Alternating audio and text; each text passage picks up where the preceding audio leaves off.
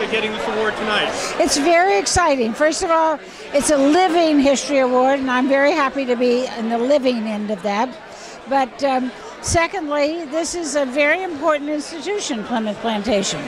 It has known from the beginning that America was not just the English people who showed up, but the people who were living here when they got here, and has always commemorated and celebrated both cultures. So, now you're of course also, you're also, in addition to being a journalist, you're also a writer and an author, and you've written a lot about women's history, and this has got to be a very interesting time for that subject with the Me Too movement really catching on the way it has. Well, the Me Too movement would have never been possible in most of American history. Men didn't listen to women at all.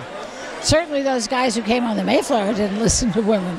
But the fact that it is now a very meaningful movement and a time in our history is very important for women of America.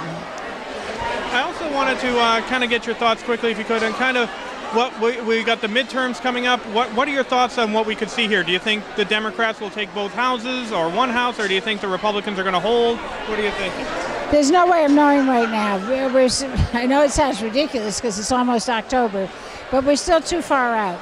I don't personally see a blue wave, but it might happen.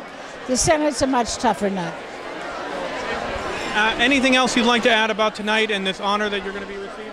It's really terrific to be here in this very special place.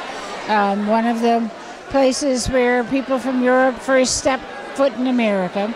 And it is important that people understand what a special place is, and that's what tonight is about.